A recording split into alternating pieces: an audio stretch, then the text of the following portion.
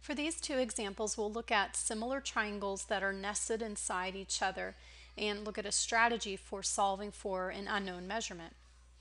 In the first triangle, we have it on its side, and we have one measurement is 150 on the base, and then we have another is 180 on the base. So the best strategy here is to separate the triangles, and let's reconstruct the small triangle. And on the small triangle, we can see that its vertical side is going to be 150, and we can see that its base is 75. Now the big triangle that we reconstruct has the small triangle inside of it. So when we put its vertical measure, we have to take into account that the vertical measure is including the 150 and the 180 measurement. So we need to add those together. So 150 plus 180 is 330, and that's going to be the total measure of that vertical side. And its base is equal to x. Sometimes you can easily see a scale factor where they're multiplying the small side by a number to get the big, but sometimes it's difficult to calculate that. So an easy way to solve for x here is to create a proportion.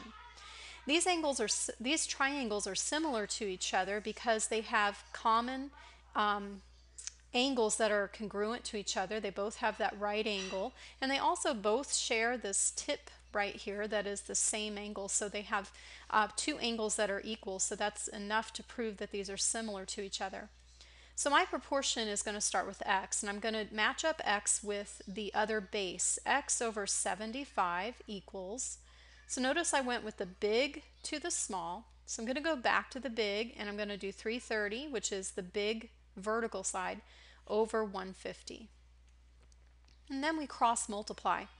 X times 150 is 150x, put equals, and then we're going to multiply diagonally 75 times 330. And that's 24,750. Now to solve for x, we need to divide by 150 on both sides of this equation. So x equals 24,750 divided by 150, or 165. So that is going to be the measure of the base, and since we don't have any units of measure, we'll just say 165 units. In the second picture, this triangle is facing right side up. So let's go ahead and reconstruct the small and the big.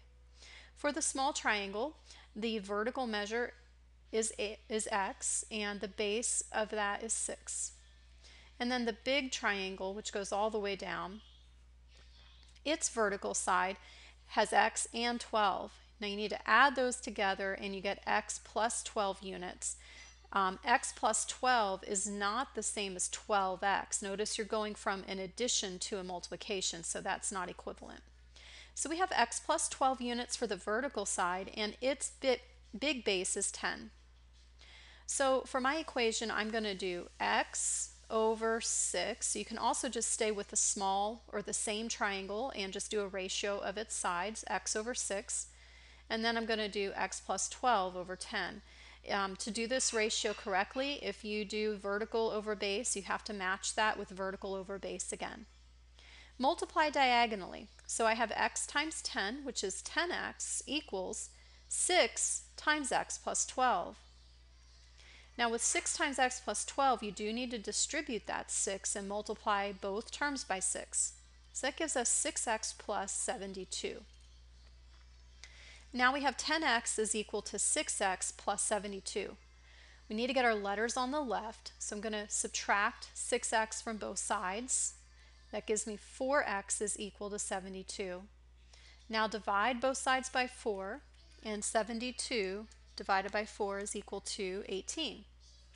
So x is equal to 18 units.